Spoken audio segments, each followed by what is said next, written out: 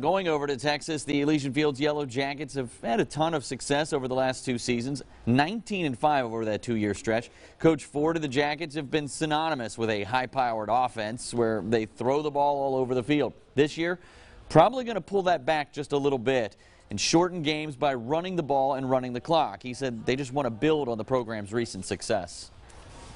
The last couple of years, we've played some really good football. I mean, I don't, things haven't always gone our way, but at the end of the day, 19-5 is not a bad resume for these kids. We want to build on that and continue to have a quality, high-class, first-class program, and put ourselves in position to be successful here forward.